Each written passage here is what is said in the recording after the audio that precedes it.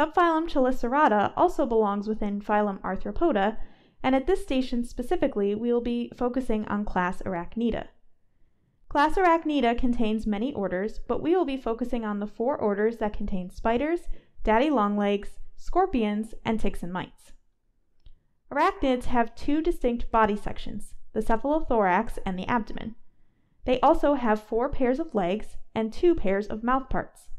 The first pair of mouthparts are called chelicerae, while the second pair are called pedipalps.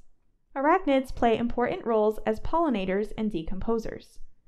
They also are essential for maintaining soil health and eat insects that may be pests.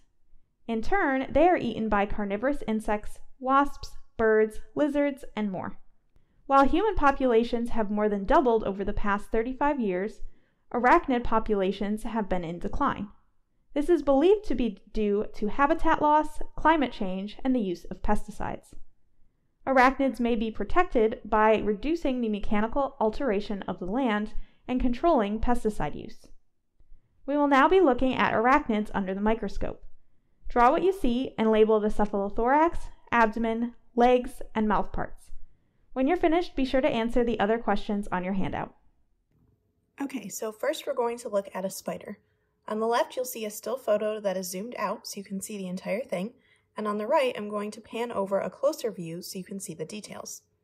I'm going to be doing this fairly frequently when we look at the microscope slides, so if you see 2 views, they're probably the same, with one being a closer view, unless I say otherwise. Remember, you're going to need to label the cephalothorax, abdomen, legs, and mouth parts on both this spider and the tick, so make sure you find those parts in these microscope views.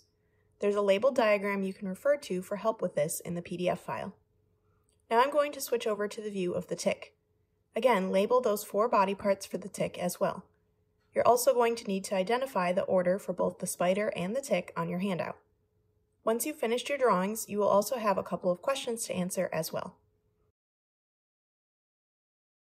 So this is going to end our video for Station 3.